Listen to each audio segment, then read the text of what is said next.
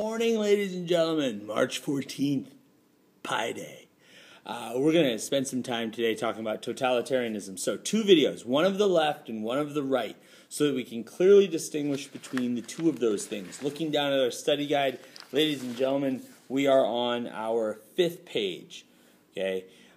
As a general overarching theme, totalitarianism or authoritarian governments rose in the 1920s and 30s to answer the problems that other countries were having during the Depression and the troubled time of the 20s.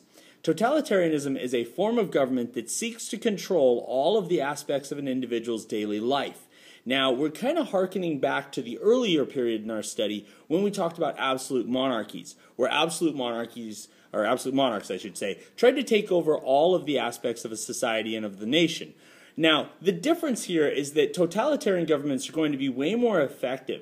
Part of that is because the bureaucracies, the governments are bigger and they are stronger than they were 200-300 years ago. And on top of that, technology is going to play an important role now. As powerful as Louis XIV might have been, but you did not see him in your living room in the newspaper. You didn't hear him in your living room on the radio. Hitler and Mussolini are both going to be able to make that appeal and make it appeal to so many people because it becomes a personal message, and that totalitarian push becomes more powerful. Now, we're asked about the difference between the right and the left. We talked about the fact that totalitarianism, when we talk about the left and the right, is very similar when it comes to tactics, but there's one central core difference, and this is the big one. If you miss this, you've missed the whole boat. Totalitarianism of the right believes in a more capitalist-centered government. Individuals continue to own the resources of production. For instance, a factory, a farmer's field, a business. You can hold on to those in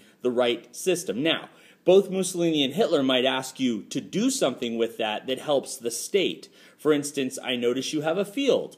Well, we need potatoes. You're going to grow potatoes, and those potatoes are going to be fed to our people of the army. You'll still get paid for this, but you're going to grow potatoes. You can't say, oh no, I want to grow turnips. No, we don't need turnips. We need potatoes. Now, totalitarianism of the left, on the other hand, focuses more on a socialist structure, meaning that the government takes over the resources of production in the society and uses those in order to try and give all of the people of the society an equal life. That's always a troubled thing because giving everyone equality is hard to do. In a socialist society, though, there would be no private ownership. That field I was just talking about, that is no longer your potato field. It belongs to the people of the USSR.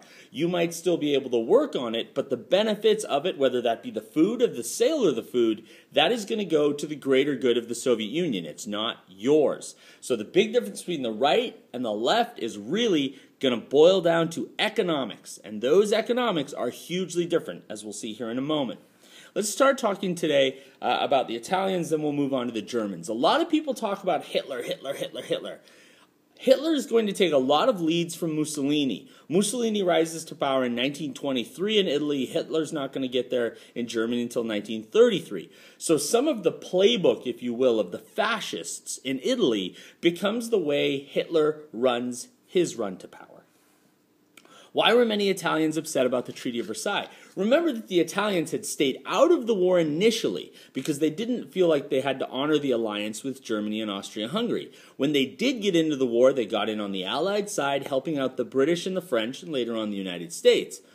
The Italians are really in the war because they believe they're going to get portions of the Austro-Hungarian Empire when it breaks up after World War I. They want to expand. If you think of right at the top of the Italian boot, where the boot stops looking like this and kind of goes plonk, like that, they want some of that territory from Austria-Hungary to expand the Italian influence in that area, and that's what they're promised. But they don't get it. When they get to Versailles, the notion of nationalism, of self-determination of peoples, overrules that Italian claim. Now, the Italians feel like, we gave you 500,000 soldiers. We spent a huge amount of money on a war that gave us some land, but not all the land we wanted? Nah. That's what they said. I don't know what that means, literally. But it's not good. You're sending back the garlic bread. Yeah. Okay. What factors helped Mussolini take control of society? Some of the things that we should keep in mind here. Number one, After World War I, the governments in Italy, not very efficient. A lot of Western-style coalition governments where democratic powers tried to work together in order to rule the country. Didn't work. The Italians suffered huge strikes after the war. As the wartime production went down, the number of workers went down, and the workers were upset about the conditions and also the pay that they were getting. The rise of the Soviet Union is the big one, though. Oh, socialism is out there. And the Italians are now going to be afraid of socialism. So when we start to look at the people that Mussolini really attracts as being his first group of individuals, go out and find people for whom socialism is the boogeyman. Industrialists, landowners, middle-class people, soldiers, people who believe in a capitalist, traditional structure of government. Don't go and recruit the poorest classes because those people want socialism, or at least socialism would help them more. Go find people for whom socialism is the ultimate end of their existence, and that's the people you motivate. So the early followers of the fascist movement for Benito Mussolini are going to be people who would be afraid of that socialism or are upset about the Treaty of Versailles. Let's talk about that word fascist for a moment. We use it today like, oh my God, he wouldn't give me a cappuccino. What a fascist.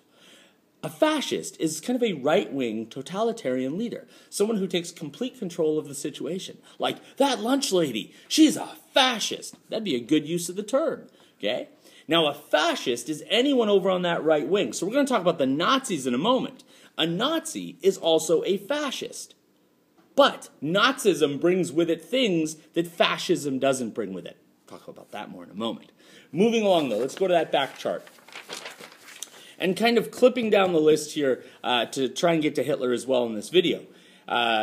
Mussolini, once he is allowed to march into Rome, is seen as being the leader of the Italian people, and he expands that power over time. Now, important things. He marches into Rome. Let's put a couple things straight. Number one, he is already in power when he marches into Rome. The black shirts who march into Rome are doing so as an ornamental gesture, if you will. That's something Hitler doesn't really understand. We'll talk about that in a moment. Okay? Mussolini's men are already in control, but he wants the show of force. He likes the bravado of it. Okay? Once they get into power, the fascists put through what's called the Acerbo Law. And the Acerbo Law says that any party that gets 25% or more in the next election gets 2/3 of the seats in the Italian legislature. Boom. You get 25%, you've got 2/3. You need 2/3 to pass laws.